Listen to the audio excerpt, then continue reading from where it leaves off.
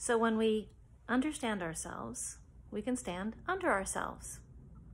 In this continuing conversation about just that, I thought I would bring in the topic of inner conflicts in relation to standing under ourselves. So we all know what conflict is. We're experiencing it right now as we've talked about all these feelings coming up for us in the silence. And we don't need a pandemic to feel conflicted. It happens every day. It's just a matter of how we respond to it. So a lot of things that I'll hear is, again, pretty human and pretty typical, right? We have a decision we make, we're conflicted about something, and I hear everything like, I'm inept, I can't make a decision to save my life. Why should I even be making this decision? I'll probably screw it up. Why can't I decide? What's wrong with me? I'm not aggressive enough. I'm not assertive enough. Other people would just make a decision and go for it. You know, we've all done that. Except there's another way to see this. And that is about having compassion for ourselves, understanding the process and why we're feeling conflicted. In short, we're feeling conflicted because we're making valid points about both things that we're trying to decide on. Let's say we're trying to decide whether we should stay in the career that we have or that we should take a leap and go for the career we've always wanted. And, you know, we say, well, I should stay where I'm at because it's safe and I have my salary and I know the work and I have my benefits. That's really important. And if I take a leap, if I go into the career that I want, I don't know what I'm going to get. I don't know how it's going to go. And that's pretty risky. I need to know that I'm going to be safe. Pretty valid points, I'd say. And that's how I typically respond is, you know, they're both right. They're both right. They both bring up really valid points. You want to be safe and secure. And at the same time, you want to live your greatest potential and take a risk and do the thing that you really want to do and hope that it's going to work out. And that's how I'll respond. You know, they're both right. Both selves. And by that, this is what I mean, both selves. I talk about ourselves as a community, as a microcosm of selves, a community of selves who are all in there making decisions on our behalf to keep us alive, to keep us in homeostasis, balance, right? And to help us to live our potential. So yay for this whole little community, this whole system.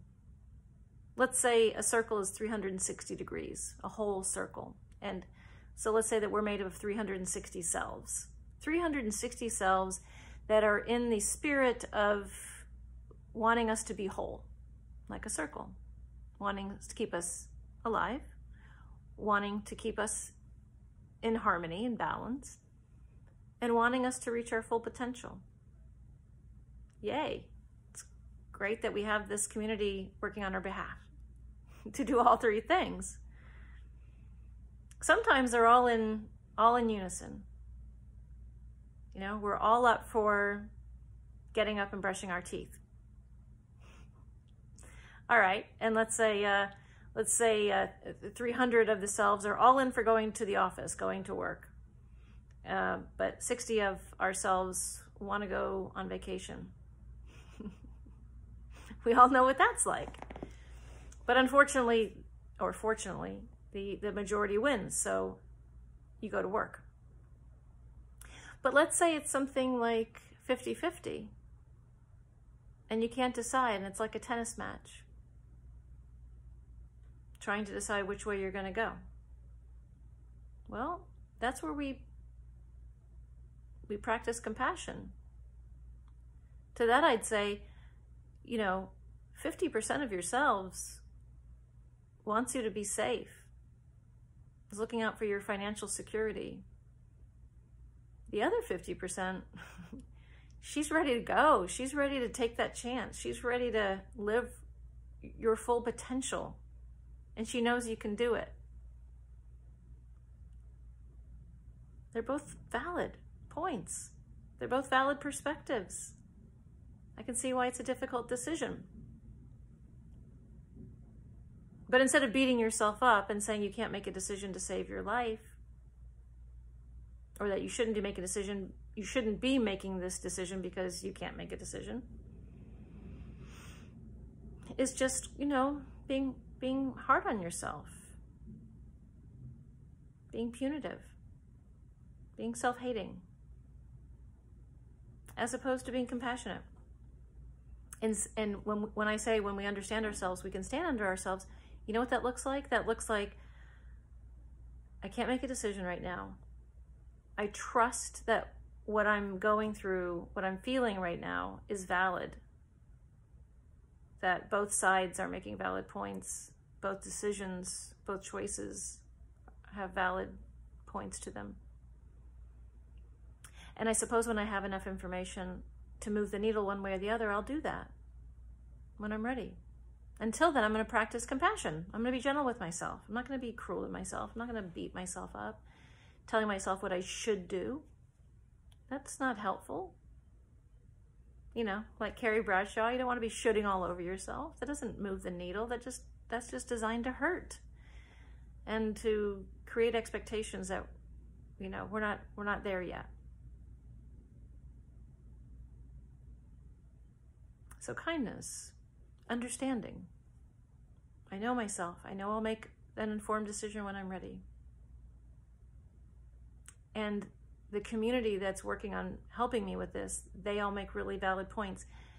The selves that are looking out for our security and our safety, I understand that. And the selves that are more assertive, more aggressive, and who want to take a chance, they're right too. When we're at 49 to 51%, 49 wanting to change and 51% wanting to stay the same, okay with the status quo and wanting to live for safety, that's quite a conflicting place to be. But as soon as that 49 ticks over to 50 and then 51%, the self that wants to take a chance is now the majority of selves. Now, when we're that conflicted, of course, when we make the decision, we're still going to feel uncomfortable because the minority self is going to be kicking and screaming. 49% is going to be saying, wait a second, we need safety, we need security. I don't like this idea, it's too risky. And the 51%, the majority, is going to have compassion, like a good parent, and say, I hear you. You're right, I hear everything you're saying. And they're completely valid points. You have kept me alive and you've kept me safe all these years, and I know that that's important.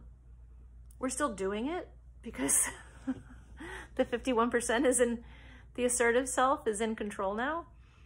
But we also know we're going to be safe. We know that we're going to be secure in this decision. And that we'll be able to, fall back on ourselves if we need to. We're going to be okay no matter what. And that's what I say to people that I work with is, how can you make a decision based on both factions, both selves? How can you move forward and do something that you love to do and that has a degree of risk to it? And how can you tend to the other selves that want safety and security? How can you, like an effective parent, how can you listen to both of your children? How can you validate both of them and then provide for both of them? And so when we finally do make a decision, that self or selves that are in the majority will be able to say, we got this. I hear you. I know. It's like holding a child's hand and saying, I know you're scared. I get this. safety is important. And we're going to be okay. We've considered that, and it's going to be all right. Even if it doesn't work out, we're going to be okay. And that's how that's what it means to be interconflicted. We can beat ourselves up and really put ourselves through the ringer, or we can have compassion for ourselves and understanding of ourselves, that we're going to be okay and we're going to make the most effective decisions for ourselves, and that ourselves are working on behalf of us, and that it's okay to have differing opinions and feelings and needs. It's okay. And as the parent of all of those selves, you're going to listen to all of them, validate all of them, and then make a decision based on all of that feedback. So when we understand ourself, in this sense, when we understand all 360 degrees of ourself, we can then make the most informed decisions for ourself and be gentle with ourselves at the same time. I love that.